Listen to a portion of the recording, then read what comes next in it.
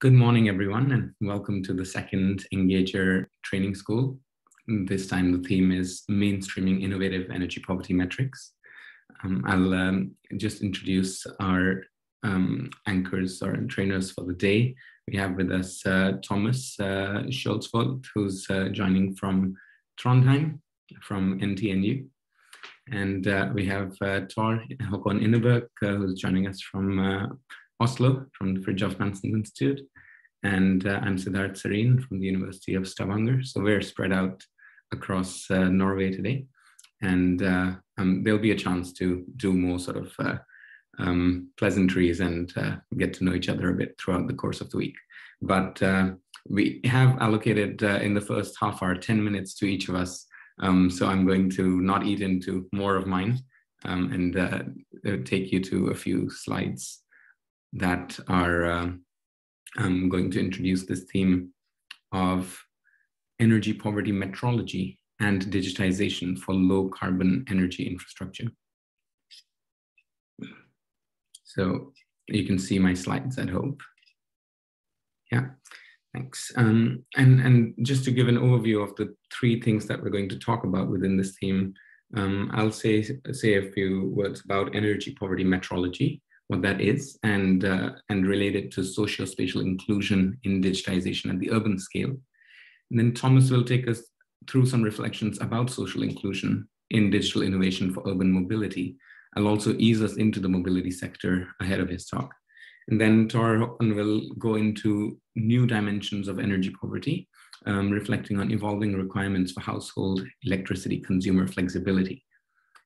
And all of that it's a lot to take on board. And you might be wondering how it relates to energy poverty, but hopefully all of that will be very clear very soon. So energy poverty metrology is the science of energy poverty metrics. You know this also from one of the readings assigned for this module. And this is really about, and the next slide goes a bit more into detail on how to think about developing new metrics and using existing ones in order to capture energy poverty in a system that itself is changing. And something I say in the bottom of the slide about digitization at the urban scale is that digitization is not only about real-time flows, it's connecting different sectors as well. So there's cross-sectoral integration, which is why in this module, we try to bring together a focus on electricity and digitization sort of at the household scale, as well as on transport, where that sector is increasingly electrified in order to decarbonize it. And that means communicating and coordinating across these sectors. And all of this, the sort of main focus here, which is also in the center of the slide, is on socio-spatial inclusion. So how do these shifts towards more digital infrastructure, towards systems that are more closely integrated into each other with real-time flows of information, and how does that actually impact the different kinds of users of these services, of electricity, of transport, in terms of access and allocation? And those things are very relevant, of course, to energy poverty, because that's how we use energy in these different services. Now, just to take up a key figure from that paper I mentioned on energy poverty metrology, we talk about three kinds, and several of the authors are, in fact, part of the trainers for this training school. So you'll get a chance to hear from several of us along the way. There's 5 key dimensions of energy poverty metrology that we bring up here. And just to take sort of the 3 themes running through our thinking about it. The first is around historical trajectories. And that helps us to consider what kind of metrics exist for energy poverty and why. And partly this can be linked to existing infrastructures. You can only measure things that you can actually capture through the infrastructure that you have in place. And of course, this can change. Then there's an aim to try to be as broad as possible to capture the entire range of activities, while also trying to be very detailed and accurate in targeting. So we talk about this as data flattening and contextualized identification. Can metrics be both broad and deep? And there's of course a trade-off here. So it's, a model is never as detailed as the world, the kind of phenomena it's describing, but you want to get as close as you can realistically. And then finally, how does all of this translate into impact? How do these metrics drive real world change? And here we focus on new representation. That's also part of the theme of the training school, mainstreaming innovative energy poverty metrics, and also policy uptake. So that's really capturing the mainstreaming part. So I thought I would give you a couple of examples from Stavanger, since we can't be here today. There's an autonomous bus. This runs around the neighborhood. Right now you can see somebody in there training it. So there's some amount of manual driving, but the idea is that this will be part of the future of mobility, that it's autonomous, super digitalized, hyper digitalized.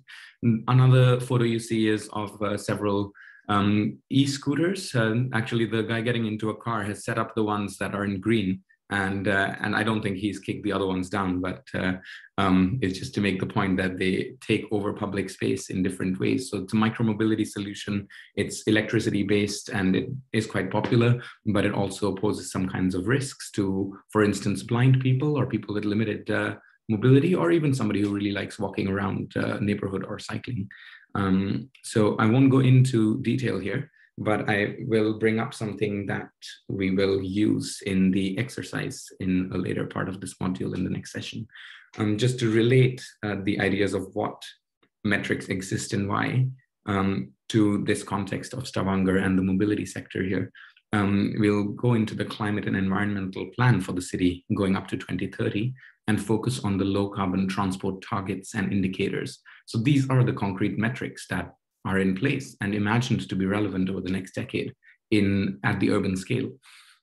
And then thinking about whether these metrics can be broad and can be deep, I guess the questions to ask for the transport sector would be, do the metrics, the targets, the indicators to see how we perform on these targets for a transport transition, do they capture the range of mobility needs and address the equity aspects of mobility for multiple kinds of stakeholders? So how are benefits and burdens allocated? Is it helping those who might choose low carbon solutions?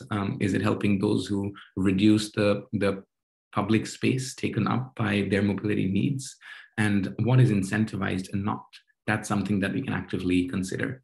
And finally, how do these metrics drive real world change? And of course, here we're interested in energy poverty, also in transport energy poverty, which comes up in a module later this week. So this is really about the policy impact, but also about transition politics as we shift from what is historically a very car-centric city. It's got very high rates of usage of cars and people rely on them to go out to their cabins on the weekends to get around. So there's not as much of a push for public transport historically as in many other urban contexts of about 250,000 people, which is what the city's population is. And also a transition to new transport modalities and everything that goes into planning that. So just to kind of leave off here, I was struck by this image. It's just a couple of minutes walk from home for me. That tunnel you see on the slide to the left, that's one that a lot of car traffic goes through. There's a differently directed cycle lanes. But here you have an ad for electric bikes by an electric bicycle company in town that says the new car has 2 wheels, and it advertises a bicycle. And then just a week later, crossing over a bridge from which I took this photo while walking my dog. Look at the second photo, which shows you that that same advertising spot has been replaced by a car advertisement. So you could argue that here you see not the politics of metrics, but the politics of the transition and of different views really manifesting themselves in the urban landscape.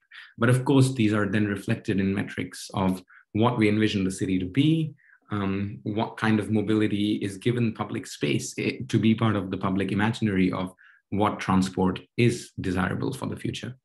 And with that, I will stop sharing and hand over to Thomas, who will then lead us into another set of things to think about.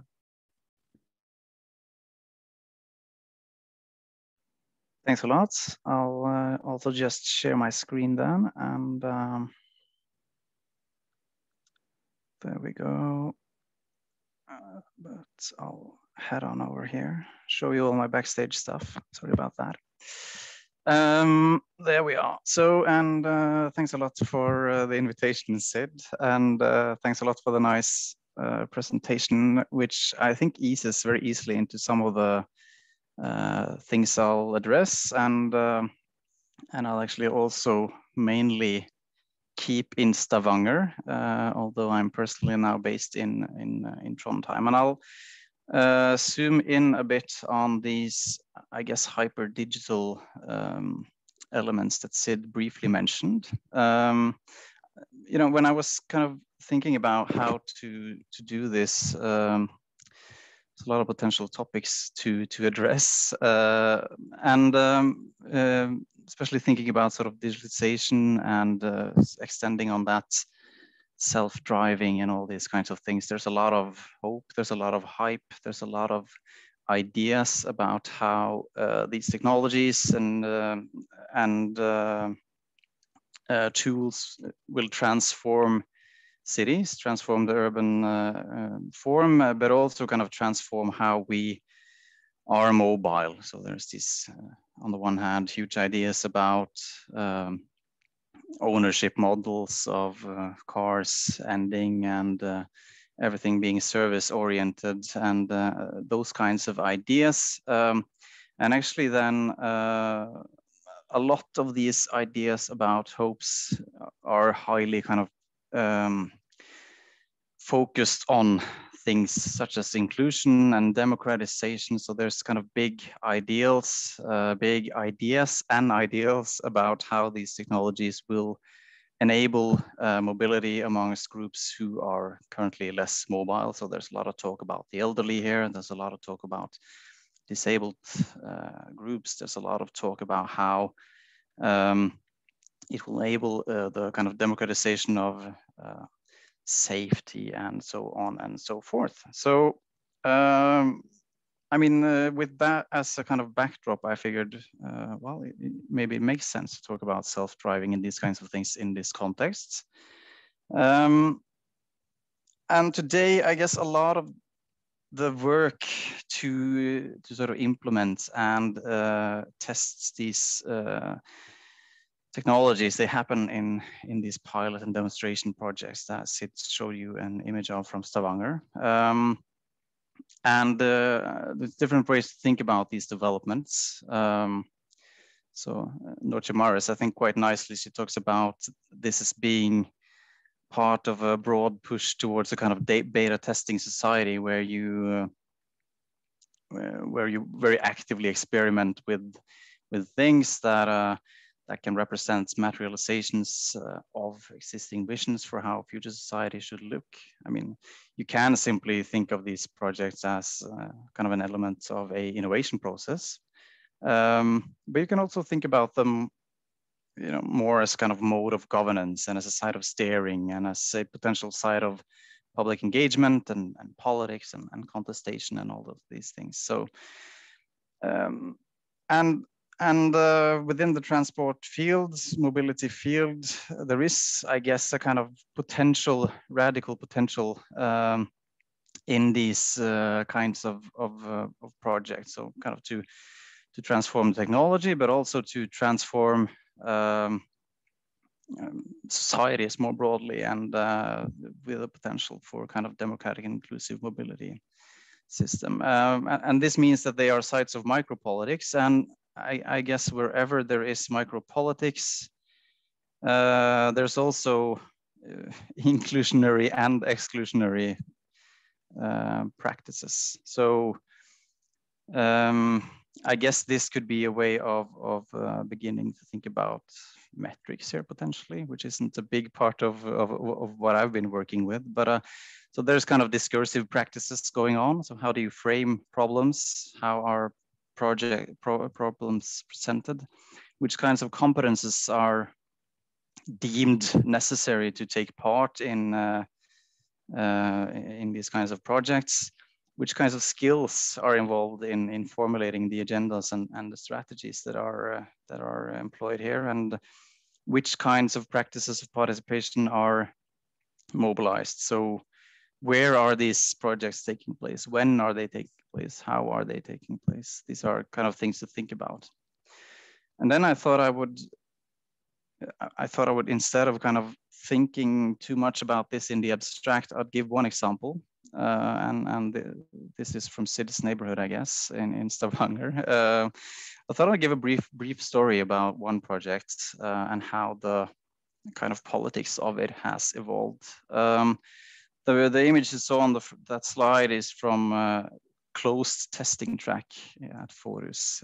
This project had a kind of two-stage design where you initially had a kind of learning phase on a closed track for a kind of self-driving vehicle. But the interesting thing is that in this first, there's a lot to be said about the technology, but I won't go into that. But it had kind of two narratives at that stage. One narrative, which was, let's say, purely technological. This is a trial intended to learn the potential perils of this technology. But on the other hand, this closed trial was explicitly kind of formulated as a way of engaging and producing future publics for this technology. So they invited specific groups to this closed track, kindergartens, schools. They invited the Association of the Disabled, elderly groups, and all of these groups were kind of invited in, especially to learn about this, to try to be persuaded about this particular future of public transport. So that's a very brief story about stage one here of this trial.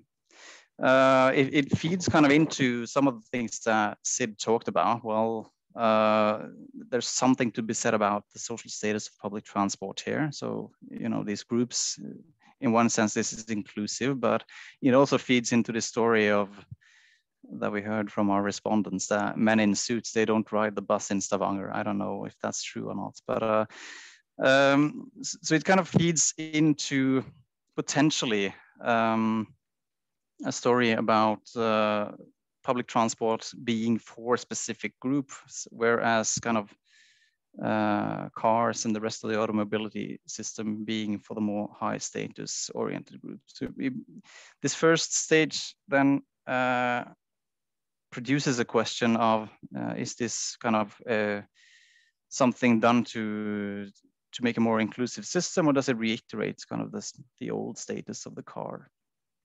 The second stage provides some clues. I'm happy to see from Sid's photos, there's now also a third stage. But the second stage appeared on a public road. And as they kind of went into this, you had these narratives. Sid mentioned these, you know, this is the future of public transport. It is last mile transportation. Also kind of more inclusive transportation is part of it. To a certain extent, some actors frame this as being about a less car-dependent automobility system, but that I think is a less clear narrative. It should be said that it was tested in an extremely car-oriented area. Very few children there, very few elderly, very few disabled. So that kind of also feeds into the story here. Very briefly, last minute of my 10 minutes here. This second stage illustrates, I guess, how this type of innovation might have different goals and how that evolves over time. So in this case, it seemed to us at least that there was a move from innovating for the publics within the bus to innovating primarily to the publics that were outside of this bus. So as this trial started, there was a lot of work going on to redesign the material conditions of this area, actually to favor this bus. So you had stuff like speed bumps, you have lowered car speed limits, you had a lot of new signs, a lot of stuff kind of going into to favor this bus. As this project unfolded, it really became unpopular with the automotorists.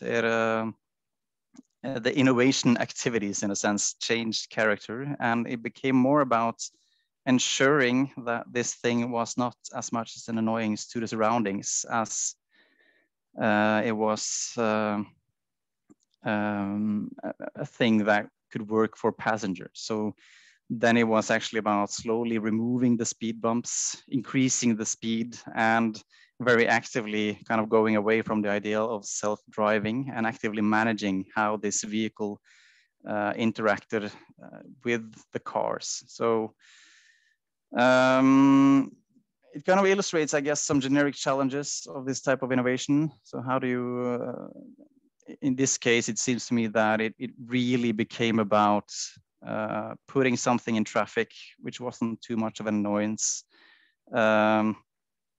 And through that, retelling a story about cars being the central way of getting around in Stavanger. So it asks, I guess, the question of what that means in terms of inclusion, and opens some questions about how to disrupt rather than strengthen the current cultures and system of automobility. And also then to balance kind of how do you cater for the potential publics of the future that you imagine to use these kinds of radical new technologies versus kind of catering for the publics that are actually out there right now in traffic. So I've spent my 10 minutes. I'll stop there and hand it over to Tor.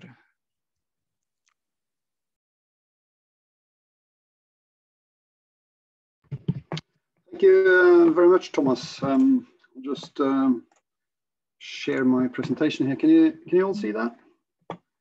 Excellent. So this, I do not come from the mobility side of things. I come from the electricity governance aspect. So my background has been in political science, and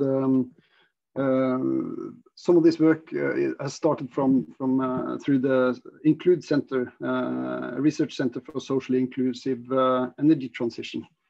So we'll keep doing this. This presentation will be partly focused on some developments in the energy or electricity sector in Norway, and partly indicate some speculations about possible developments for vulnerable groups in that regard.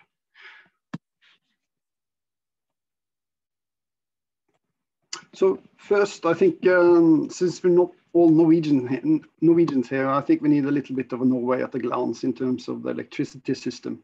So Norway generates about 153 terawatt hours electricity per year, and it's more or less fully renewable based on hydropower.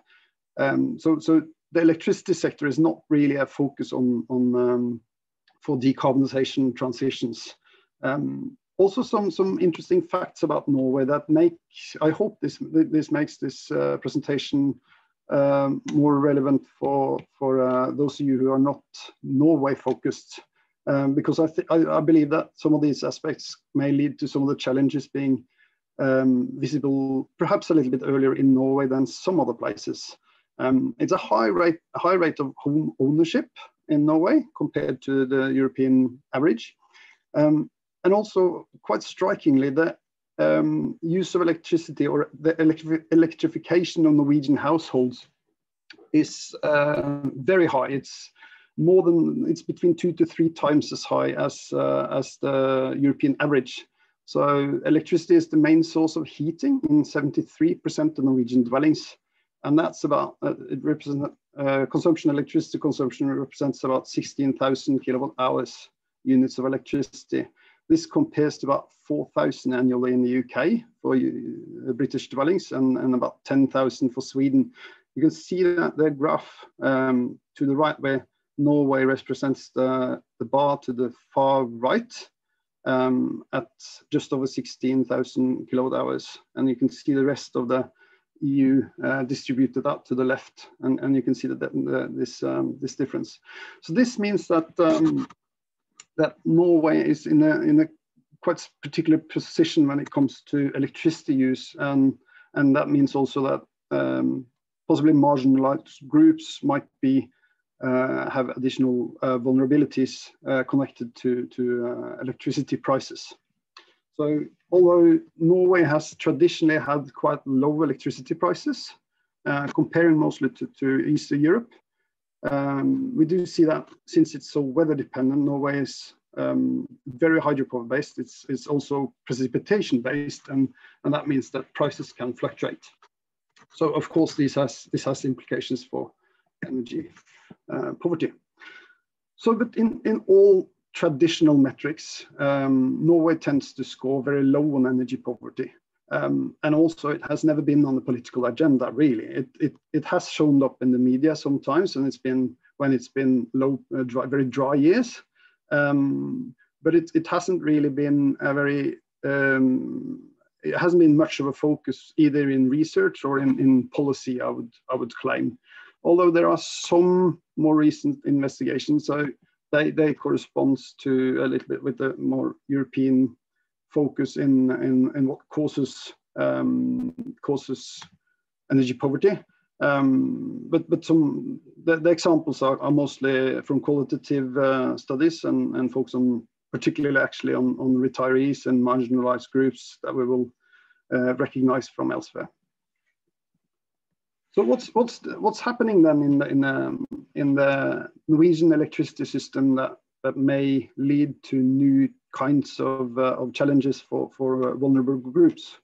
We see that the electricity system is we have to keep that in mind. I'm sure you know, but it's fundamental for the point we are going to make here, that the electricity system is based on simultaneous or continuous generation and consumption balance. So you have to produce as much as you use at all times. So in Norway, this has been mainly taken care of by regulated hydropower. Norway has about half of European combined storage for hydropower. And this has offered a lot of flexibility in the system. This is changing now, particularly with increasing wind power. So wind power has gone from about 99% hydropower, and now it's about 10% wind power in the system. And so this is changing the case and putting some strain on the system. And also with the vulnerabilities of dry years in the Norwegian system, this has to be thought of as a background for this. And then there are different developments in the Norwegian system as elsewhere, of course. With the intermittency, we have the variable renewables that is challenging on the supply side. Norway has a quite weak grid with nodes supplying and transporting electricity in the traditional way. But also there has been significant developments on the consumer side and on the distribution grid level. So particularly with consumers moving away from or having more intense use of induction apparatuses and simultaneous use of power demanding apparatuses. This is actually quite challenging for some of the grid utilities at the distribution grid level. And also with the very high electric vehicle rollout in Norway, this is putting quite a bit of strain on the electricity system on the distribution grid side. So we have this change in balance where it has been in previous years, it's been quite a well-functioning system in spite of reasonably weak grid, and this has been taken care of by the hydropower flexibility. This is changing, and even if it's not acute in any way, it's certainly changing for the future. So this means that the government is looking to find ways to balance this in a better way together with the grid companies. There are some enabling factors for this, and the primary one perhaps is the finalization of smart meter implementation in Norway for all meters. So it's a full rollout, national governed, and these meters, they currently report and communicate to a central hub every hour, and this will in some time be every 15 minutes. So this enables grid tariffing, which is what I'm going to focus on here, which may cause some concern for vulnerable groups. This has been further enabled by a central L-hub reporting unit and data hub. And here we see the coming regulation on capacity tariffing, which is coming in Norway. So the capacity tariff is intended to create an economic incentive, making it for grid use, making it feasible for consumers to move their loads, the simultaneous use of electricity from peak hours to other times. And so there has been determined there will be a power-based grid tariff. The concrete shape and design of it has been controversial, and it has been it is still under it's currently in the Ministry of Energy at the moment. Currently, it's a reasonably weak proposal, but there are good reasons to expect this to be strengthened and having a stronger impact for future in the future for electricity consumers and ordinary households. So this can have some potentially, and this is where I'm turning into a little bit more of the speculative mode here, but it can have some significant implications for consumers. So those who can move their loads away from certain times may benefit strongly from this when it becomes a little bit more strong incentives. But we do see that users, while they do respond to power tariffs, it's also a great unexplained variability. And some earlier qualitative studies has pointed to that affluent consumers in detached houses are typically the most flexible ones, where the less affluent ones, they may see the benefit by gaining some control from feedback, but their living conditions have been found to be difficult for them to move their loads. So they may live in tight flats with strict rules, and the infrastructure doesn't really enable them to move their loads. So investment ability is also quite crucial or lack of for reaping the benefits of this, and this is creating. We see some tendencies already that this is creating some challenges. I'll just skip along, I think, to the last slide, but mention that in terms of metrics that you are looking for, so this can have a benefit that is with smart meters. It can partly be directly measured who are flexible, who is able to move and move their loads from those who do not. So in sum, we see that the power-based tariffs may create some social challenges and perhaps even create some new dimensions to energy poverty.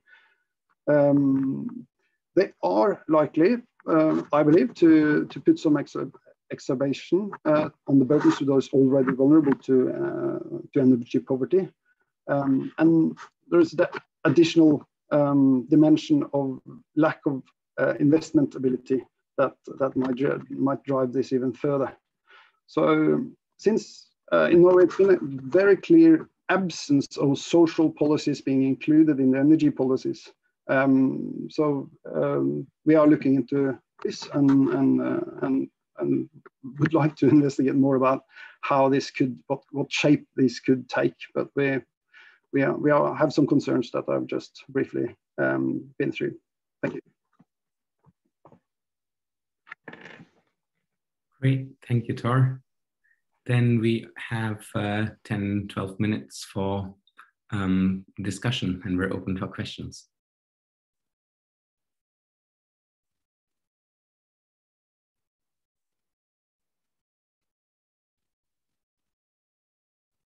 Yeah, just go ahead, Miguel.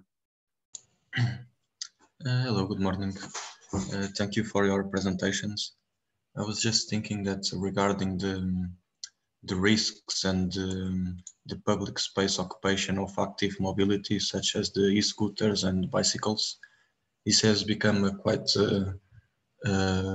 politicized and polarized topic in Lisbon for now the elections. And I think it's, yeah, for sure the active mobility, it also has dangers, but we cannot forget what really takes up all the space in the cities and what really poses the dangers to the pedestrians. So I would ask you three, how do you see that these metrics could help people better accept these new mobility modes in the cities? Thomas, would you like to go first?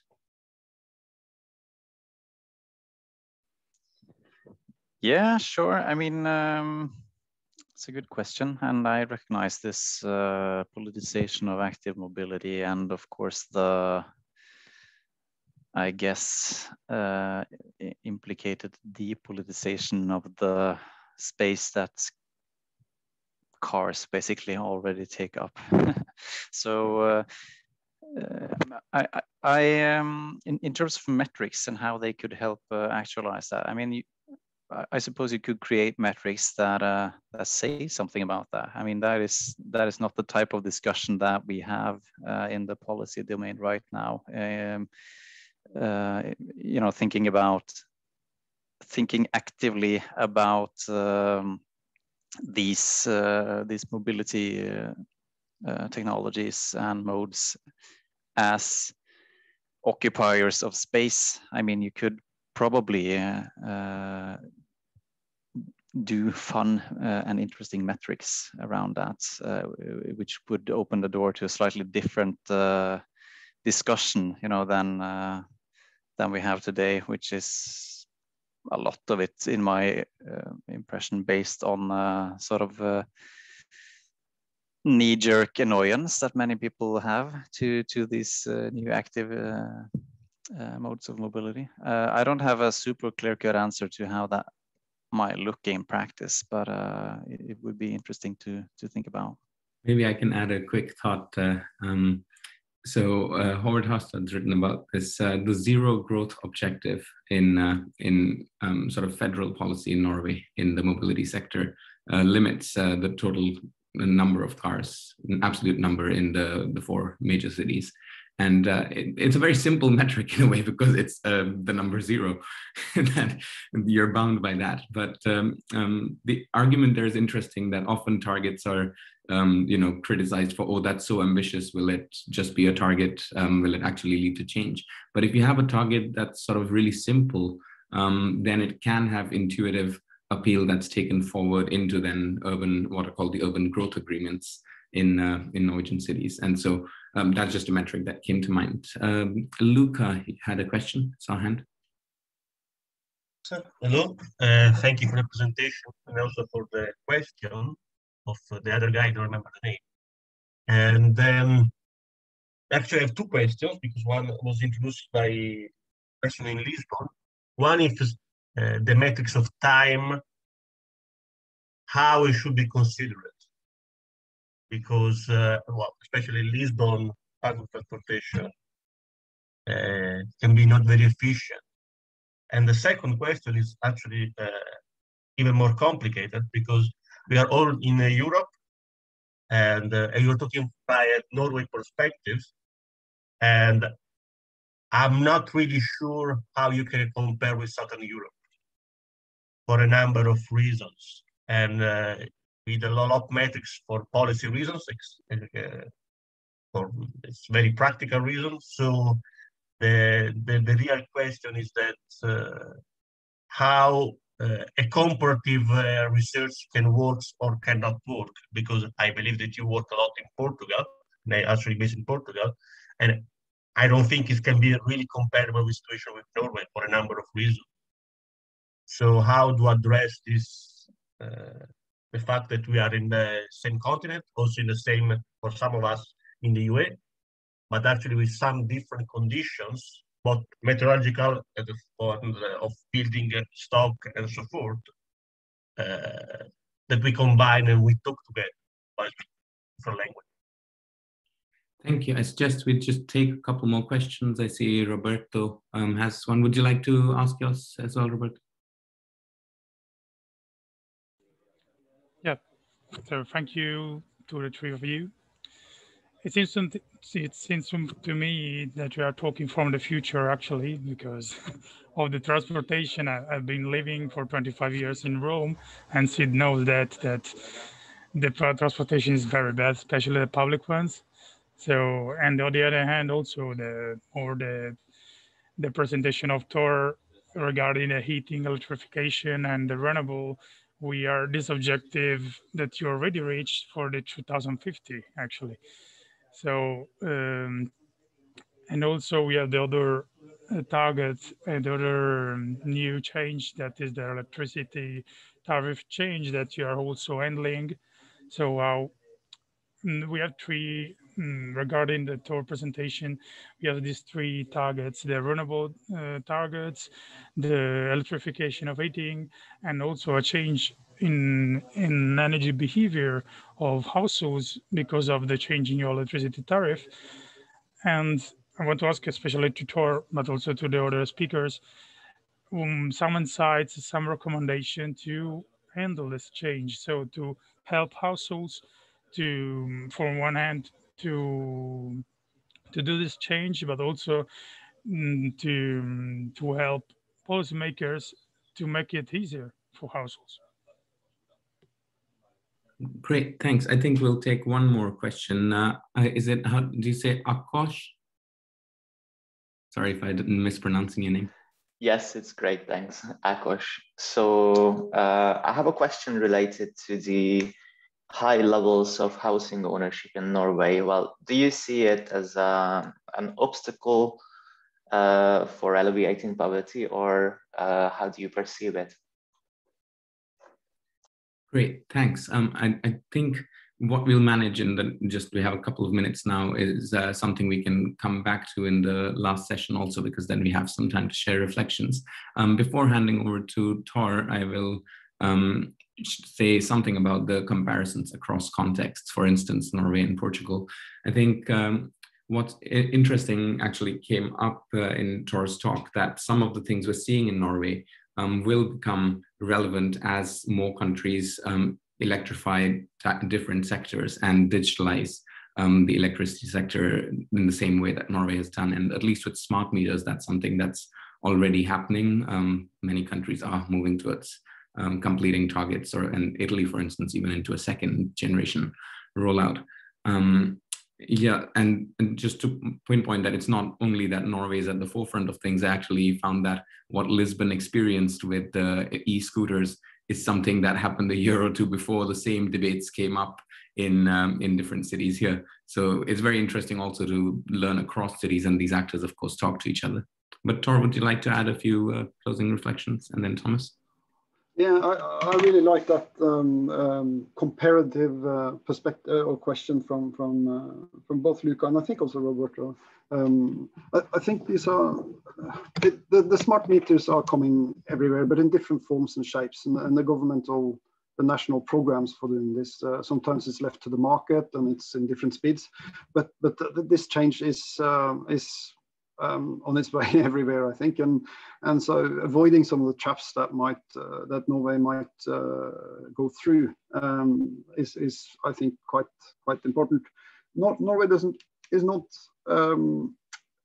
It's one transition that we don't have here in Norway, which is decarbonization of electricity sector, but that doesn't mean that it's not comparable. Of course, we see the phase-in of renewables. We see the same system strains across electricity systems. So I think these lessons that Norway might provide are highly useful, hopefully, in other contexts as well. And of course, we're all, again, regulated and driven these policy changes by that from the European level, even in Norway. So I think this is how, Roberto, you also asked about advice for policy and tips for households. At least I'm a political scientist, and at least for the policy development, I think what we see here which is a bit of a challenge, is that consumer groups and voices of consumer groups are not sufficiently included in the policy process. And that is a real challenge. And so securing at least that in other policy development and tariff designs is, I think, important to bring to other jurisdictions as well. It's just one thing.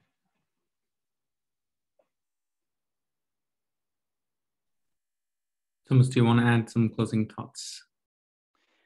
Yeah, sure. I mean, I enjoy the question as well. One that I guess haven't been touched upon yet was this, someone asked about how to think about time, and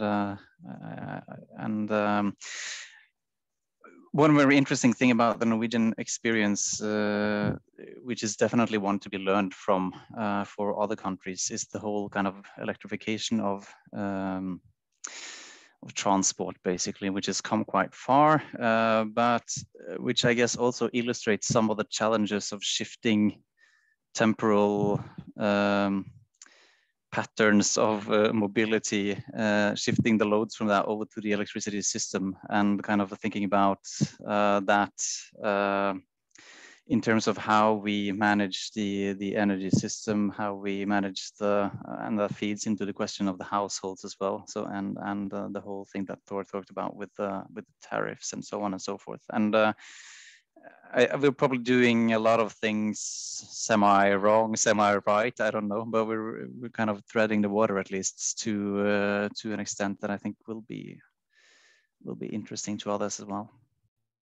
Great, thanks. I see Harriet has a question, and I've made note of it because it's about micromobility, and I want to say several things about socio-spatial inclusion and about metrics with a good example from Bergen, but I'll save it for the third session. So we'll conclude this session here.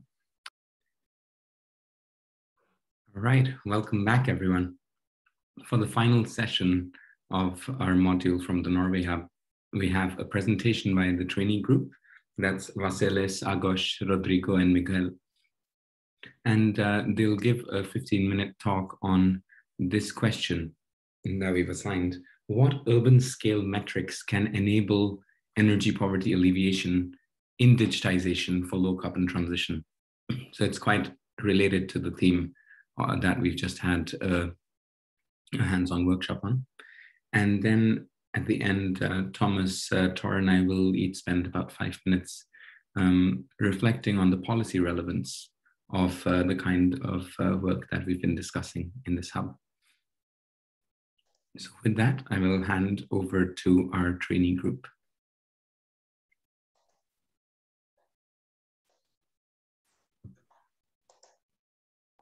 Can you see my screen now?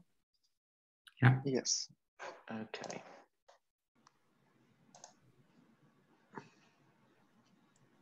Hello again, everyone. So as introduced by Siddharth, our group was tasked with opening the conversation about urban scale metrics that can enable energy poverty alleviation.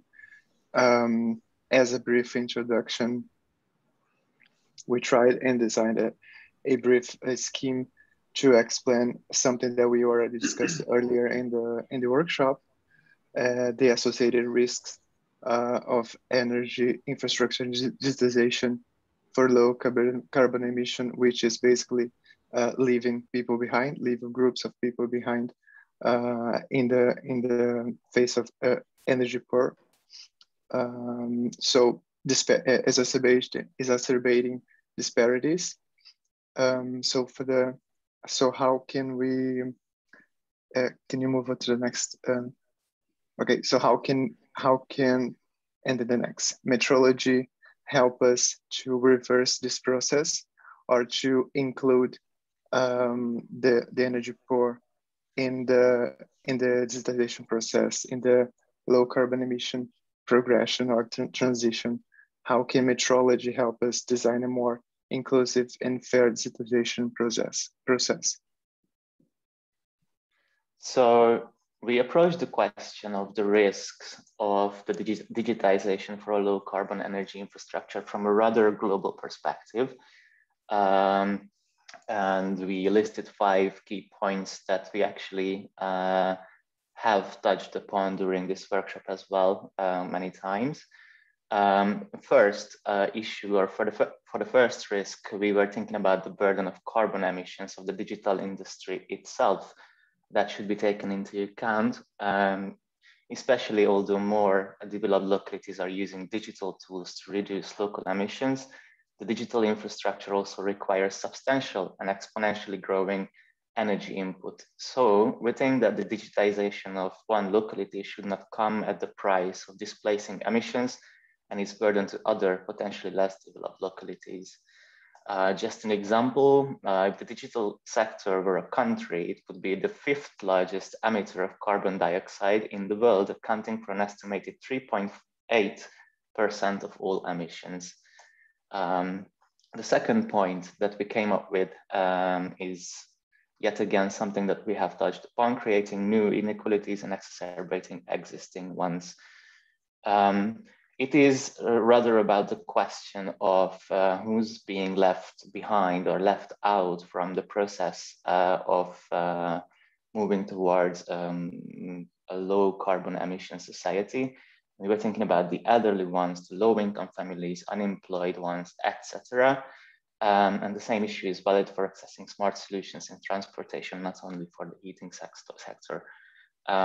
Just one example, in Europe, 48% of the population has no digital skills at all, with significant territorial differences. I would like to highlight here the East-West and the North-South divide in Europe. Yet again, further information can be found in the Digital Economy and Society Index.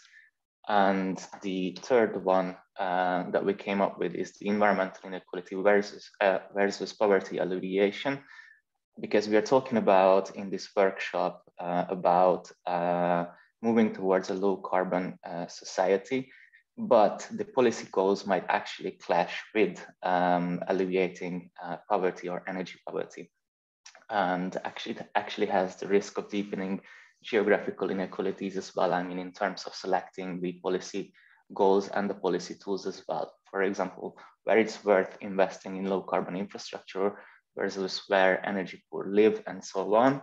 And the digitalization also has the potential risk of undervaluing low tech solutions that cannot necessarily be digitally measured or mapped. The fourth point is about the nature of data and the question of data ownership and data governance as well, because it might actually carry the risk of commodifying sensitive data, and it brings up quite many questions about data privacy, and it actually carries the risks of creating monopolies, or the data can be used for authoritative and unethical purposes, etc., especially because we're working with sensitive data. And the fifth point that we came up with is yet again a quite global perspective, the resources of low carbon technologies. For example, the materials that we use for different technological solutions might actually create local pollution where the output of the move towards a low carbon economy is not like, how would I say, enjoyed. And when it comes to the metrics, we all know that energy poverty is a multidimensional concept, that it is not easily captured by a single indicator. For this reason, so far, a suite of indicators which should be viewed and used in combination exist. Those are 4 primary and 24 secondary indicators, such as the inability to keep home adequately warm, arrears on utility bills, substandard housing, the low absolute energy expenditure, or the high share of energy expenditure in income. Mainly based on these 28 metrics, citywide, nationwide, as well as EU-wide projects or programs have developed to alleviate energy poverty. A few examples is, for example, the Nottingham City Council's program to eliminate the E, F, and G EPC rated homes occupied by energy poor households by 2025. Or, for example, in Greece, a nationwide program is a Saving at Home first program and the second program, which incentivizes renovations. At the EU level, There are a lot of projects, like, just to mention a few, the NPOR, the COMAC, the PARPOR, and many others.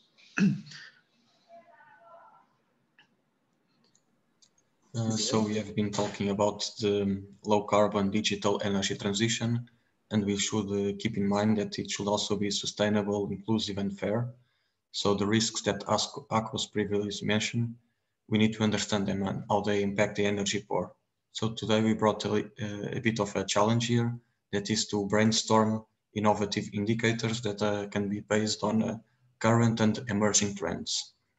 So in the first place, we have the energy performance certificates that are evolving, and they are providing inputs for innovative metrics.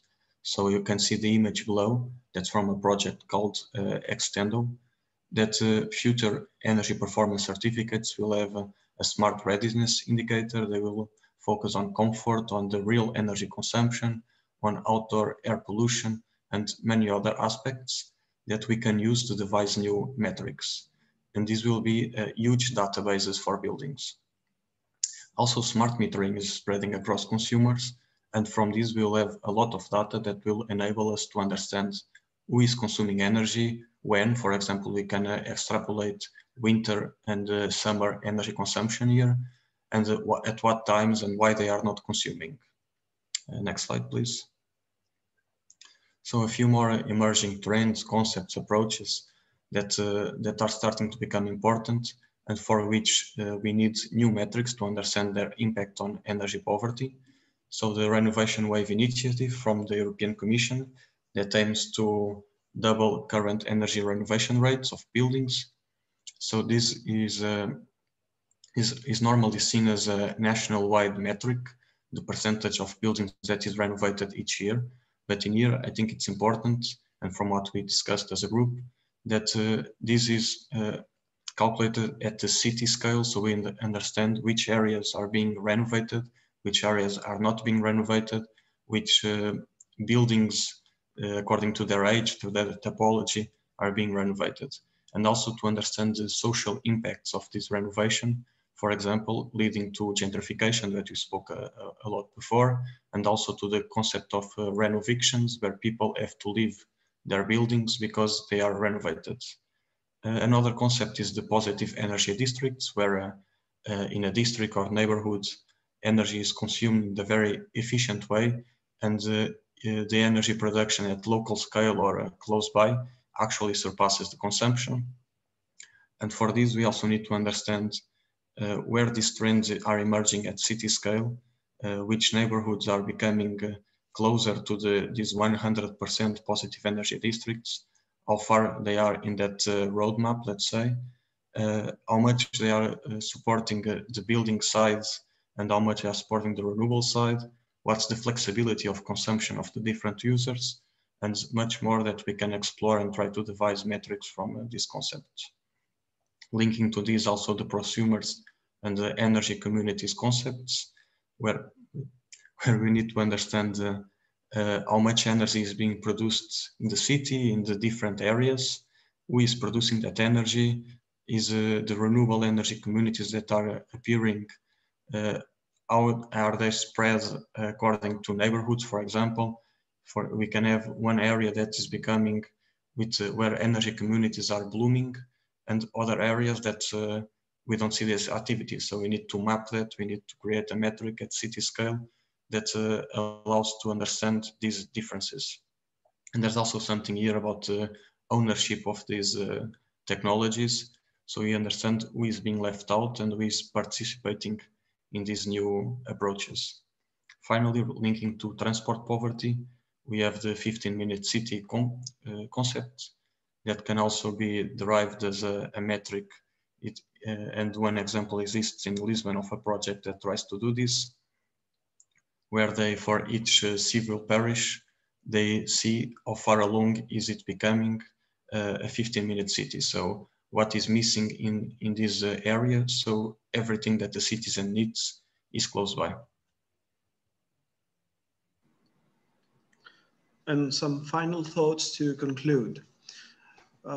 We think that as a group, we should define monitoring indicators and statistical data collection. because as stated in the Clean Energy Package for all Europeans, it is obligatory for all member states of the European Union to set quantifiable indicators-based targets on energy poverty mitigation at national level. The political commitment required is also highlighted there.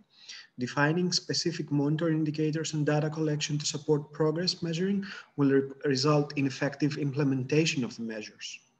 Moreover, we need improvements on current metrics and measurement systems, which can also play an important role in energy poverty alleviation.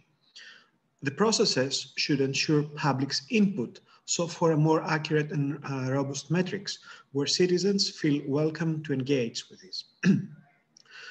We also think that we are in need of more compatible data. Collection and consolidation of large compatible data sets would create a new databases for policymakers and enable them to deduce direct implications of certain policy decisions and conduct scenario and sensitivity analysis. This includes the enforcement of data provision and in some cases the prior provision of measurable equipment countries that lack sufficient infrastructure and equipment. By surpassing the existing measurement challenges, more appropriately tailored practical action can then be developed to address active energy poverty alleviation barriers associated with limited databases, coverage, and disaggregated resolutions. And one final thing, not to forget, digitalization should reflect on the geographies of diverse realities. And otherwise, inequalities will deepen. Thank you.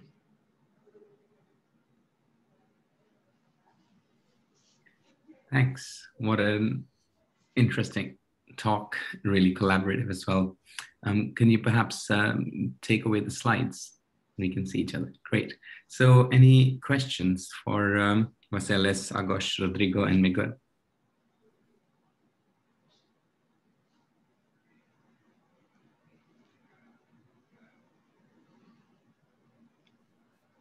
While people are gathering their thoughts, I have a question for the group to get you started. I know that you worked together quite closely to prepare this, and I know others are probably curious also to hear what kind of backgrounds did each of you bring into this, and how did you use that in order to respond to the statement? Well, may I start? I'm an environmental physicist. My specialization is on the building environment. So it's about thermal comfort, energy efficiency, and that stuff. What I tried to bring into this presentation is the data collection discrepancies. I mean, we have faced that, we see in our research that data limitations, let's say, bring a barrier when we try to measure, let's say, energy poverty. This is the main topic I brought into the presentation. Yeah, I can go next. So I'm an architect and urban planner. I'm currently taking a master's degree in sustainable urban planning. But the main thing that highlighted for me itself, it was the way that the measurements or the metrology can work both sides, can be inclusive or exclusive, or the way the data can be structured in the way that can serve a purpose, and that can be risky for many reasons and for many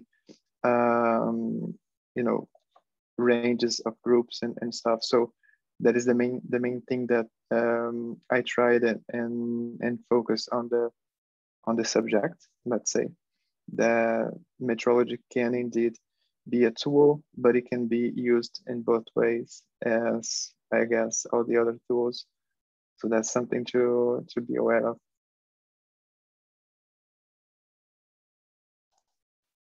Well, I mostly brought in the challenges section, basically. I'm working at the University of Helsinki on a project that is about the unequal burden of air pollution and its links to energy and transport poverty.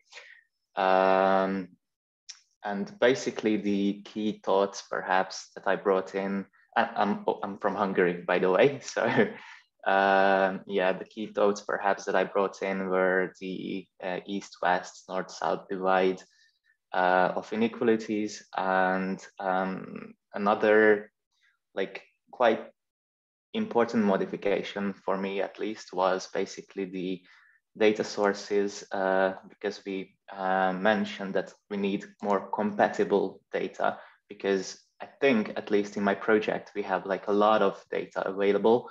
Like we're working with like an incredibly huge data set, but the data sets are oftentimes not compatible, are in different ownership as well, with energy providers, with the city, with the, I don't know, like environmental institutes, and you have to gather these, and it's expensive, and it like really, how would I say, poses an obstacle to actually provide meaningful research and policy tools to improve the situation. So I think those were the key ideas. So, and to finalize, I'm an environmental engineer and a PhD student at Ciência FCT Nova in the topics of energy and climate. And I think I tried to bring to this discussion these new emerging concepts that are appearing and how they interlink with energy poverty, the risks that they might bring. And I think we had a very good discussion between us about the risks and these concepts and the kind of metrics that can be devised to follow up on these, the type of databases that are available. So it was a very nice exercise that we had between us four. Thank you. Fantastic. Any questions for the group?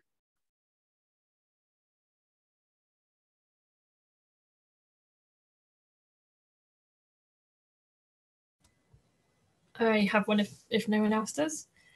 I was just curious to hear your thoughts about the ways in which the energy performance certificates would need to evolve, how we could increase their usefulness as a metric underpinning all of this. Just because reflecting on the UK at least, there's quite a lot of problems with the underlying assumptions that are made in the system that underpins it. So particularly where people use there's like a full model and a reduced model. Often the reduced model is used because it's easier to process in the field and the calculation afterwards, but it means that the results it produces on the energy efficiency of a property are quite flawed, and the recommendations it leads to often aren't the best match for the property in terms of building fabric, but also the occupants as well. So I'd be curious to hear your own reflections from your particular countries and kind of on a comparative basis too. Well, if I go first, I would say that we need to include thermal comfort into the EPCs. Apart from the energy rating, the energy efficiency, we also need to include that information regarding thermal comfort of the occupants. This is the main point I see as a lacking, a missing information. This would give an overall view about how occupants feel, or they understand their thermal comfort. And of course, there's a discussion about how each of us feel thermal comfort, and there are gender, girls feel different than boys, for example. So it's a whole new world for this, a new whole research for this. But in one word, I would say thermal comfort. I can also add that to use real energy consumption instead of just theoretical calculations, and this will lead to better recommendations, and these recommendations need to be followed up. So at least in Portugal nowadays most people asks for an energy certificate because they need one to sell the house or to rent. So it's just a bureaucracy, and it's just time consuming and annoying for people. But there should be better mechanisms to actually implement the recommendations, because even as they are today, the certificates give useful information and useful recommendations, but most of the times they are ignored. Yeah, and also something that we brought on the presentation itself, the importance of the context in which the scenario, the country, which involves not only the climate, but also other aspects such as culture as well. So as Vasileios was talking about, also play a role the culture approach on thermal comfort, for example. So in Brazil, we feel that, for example, we can feel comfortable living in a certain way or with a certain type of residential thermal comfort that is not reality or that's not applicable here in Europe. And the same thing, if we consider a metrology that is developed here in Europe may not be applicable for other continents and stuff. So the context is also very relevant to the whole process, actually.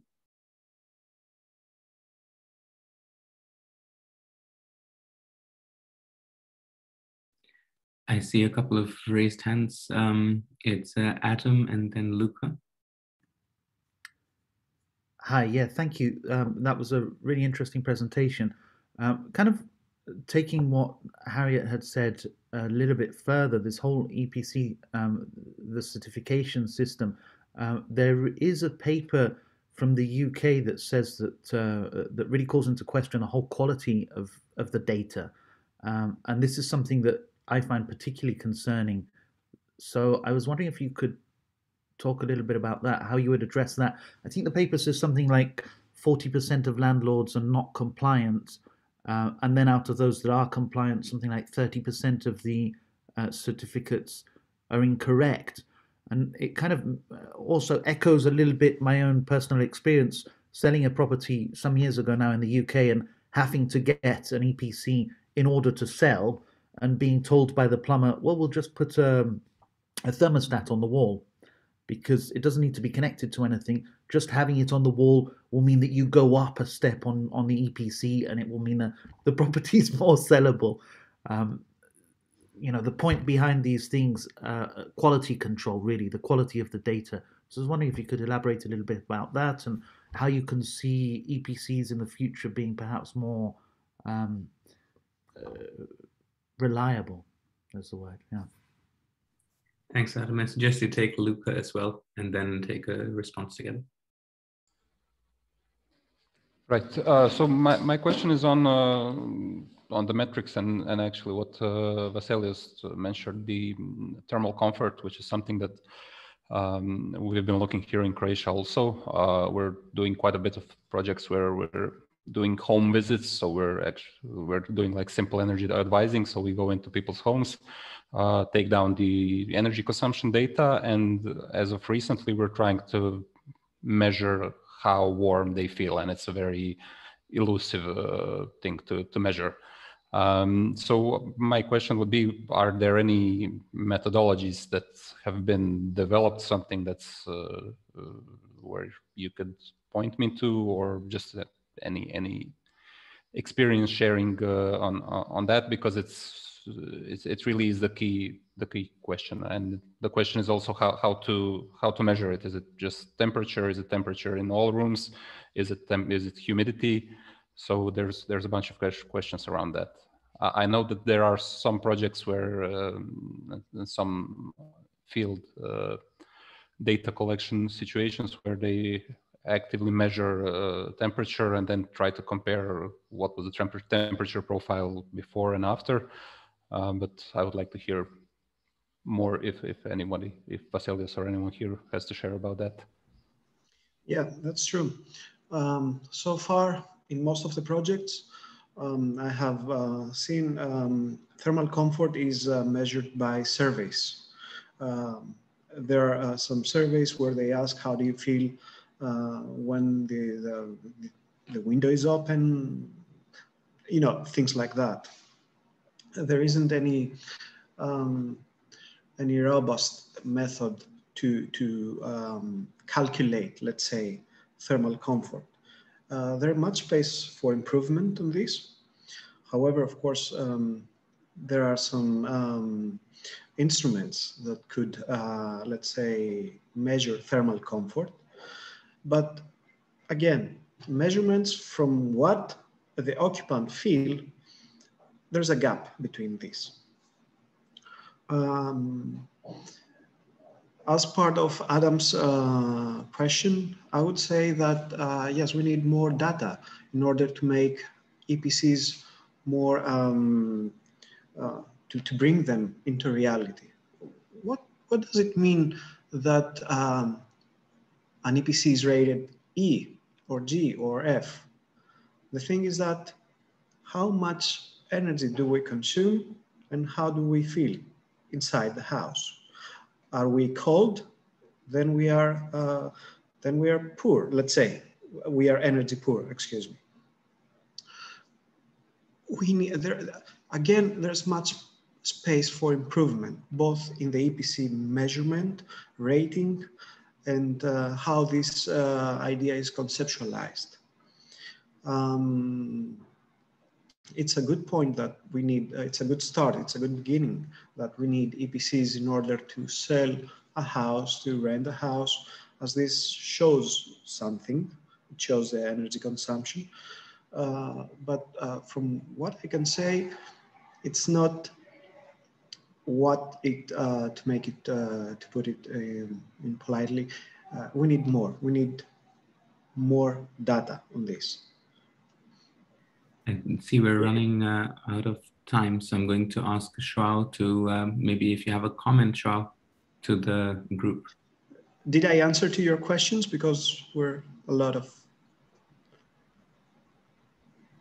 I can also skip my comment here because during the week we'll be addressing this for sure, so I can leave it.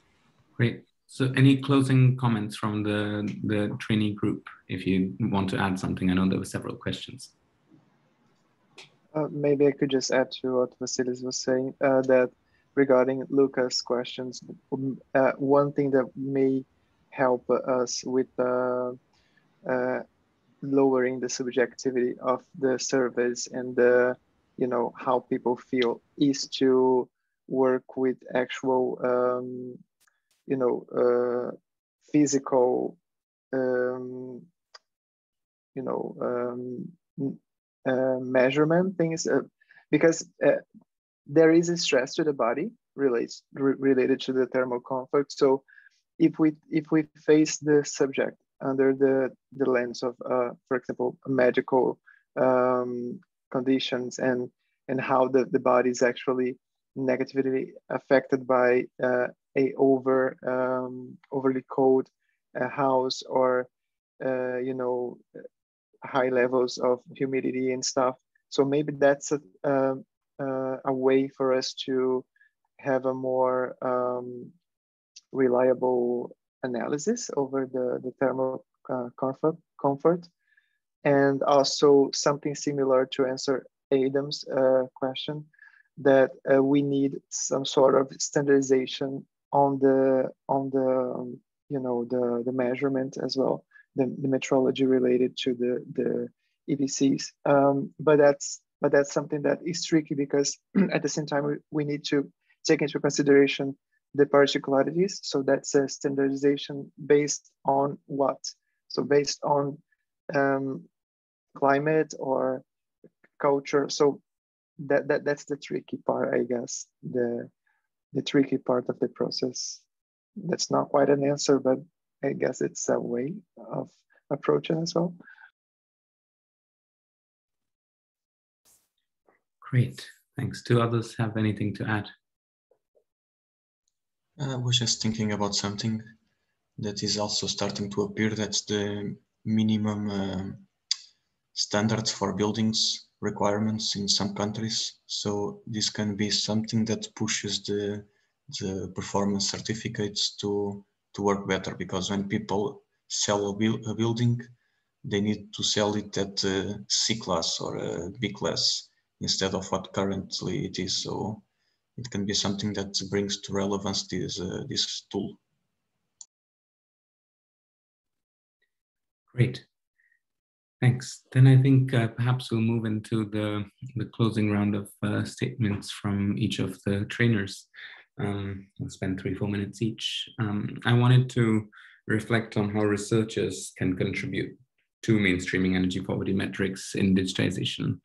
And I wanted to draw an example from a project called ROLES, Responsive Organizing for Low Emission Societies, where we work with different sectors that are shifting towards low carbon infrastructure in medium-sized cities across Europe. So we look at solar energy in Brighton in the UK, at smart electric meters in Trento in Italy, and at mobility transitions in Bergen in Norway.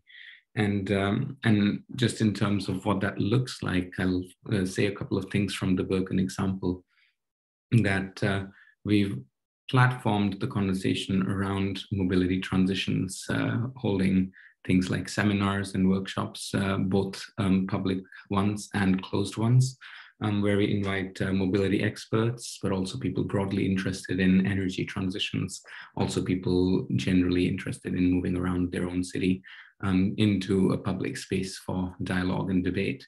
And then also hold closed doors workshops with the municipality itself on, for instance, the topic of developing car-free zones, not only in the city center. Bergen has one in a suburb called Molenpris, but also in the suburbs. And this has come up in a few different ways during the session or during the whole module, that it really matters what kind of place, what legacy it has, what sociocultural context you're in, because the suburbs don't typically have the same context as a city center in terms of space to walk about. There's a lot more dependence on cars. And so how do you open up that space for discussing what it could look like to have a mobility transition, what it means for those people?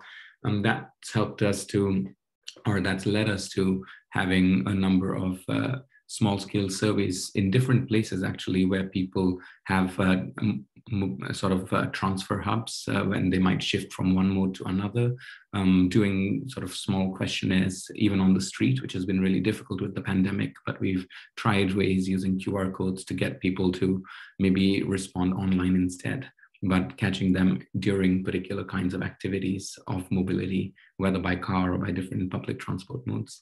And then it's also meant engaging with people through things like focus groups and expert interviews, and to get into many of the very detailed lived experiences of what a mobility transition means to very diverse stakeholders, to somebody who commutes by ferry every day, to somebody who lives in the city center, to somebody who has 3 children and school drop-offs. So there's a number of methods, but also I think the last thing I want to say is that being able to create that sort of space itself is a quite vital function that researchers, especially working in energy, social science, can contribute by actually bringing to light things that there might be a knowledge need for, ways in which policymakers themselves might be limited and face constraints. They're often really busy people, the ones who are doing good stuff. They're in demand for everything from European projects to local plans, and implementing things and holding urban cafes and consultations. So that's one way that that research can both help develop, but also institutionalize the kinds of metrics we might need as digitization happens. So with that, over to Tomas and then to Tor. Yeah, thanks a lot. And first, just thank everyone for a lot of interesting input. So from my perspective, so I think we're dealing here with a set of highly complex issues, you know, energy transitions, mobility transitions, and transforming urban spaces more broadly. And from listening to the discussions today, it is clear, I think, that there's some inherent sort of challenges here to creating metrics, taking the complex reality and translating it into numerics that you're supposed to act upon. And, on a very basic sort of social science level, you can say that then what you count, what you measure, it ends up sort of producing the world that you actually live in to a certain extent. And just to say here that just through that point alone, I think this is one of the most policy relevant fields there is, because thinking about what these metrics could be and trying to produce them is such a political act in itself. And so from listening to the discussions today, I think it's very promising. There's been this historical tendency, I guess, to measure in terms of technical and economic efficiency, perhaps. And what we've seen here today is the strong need, I guess, to sort of zoom out a bit from that and to look at much broader implications of transitions and rethinking sort of the metrics, what they could be, with stuff like justice and poverty in mind. And I have a kind of challenge, I guess, that I would like to point to. So this expansion, I mean, we've heard a lot now about in the presentation and also in the discussion following it. There's been a lot of calls here now for kind of a data standardization and data harmonization and data, bigger data, better data. And I'm kind of, I'm torn here, because on the one hand, I really see the point. I really see the need from a research perspective for those things. On the other hand, I would say that if we at this point now then move in that direction of standardization of massive data, then we also put a massive responsibility on our shoulders in terms of thinking about when we standardize now, we sort of lock in a description of the world for, I don't know, for a long time. Statistics Norway have been around for 100 years, and they're constantly faced now with the choices they made, 60 years ago about how to describe the world. So I'm kind of, in light of the discussions today, I think it's pretty interesting to reflect on some of the things that we maybe struggle a bit to quantify. So power relations and community, trust, the non-technological stuff, and also kind of think about how to combine our focus here on data and the easily quantifiable metrics with, I guess, other types of metrics which are also needed to ensure a just kind of a transition here. So that would be then one thing, saying that yes, we're super policy relevant, but on the other hand, think carefully about how to mobilize that policy relevance in kind of producing new stories about the world as we move forward. Okay, and with that, I will hand over to Tor.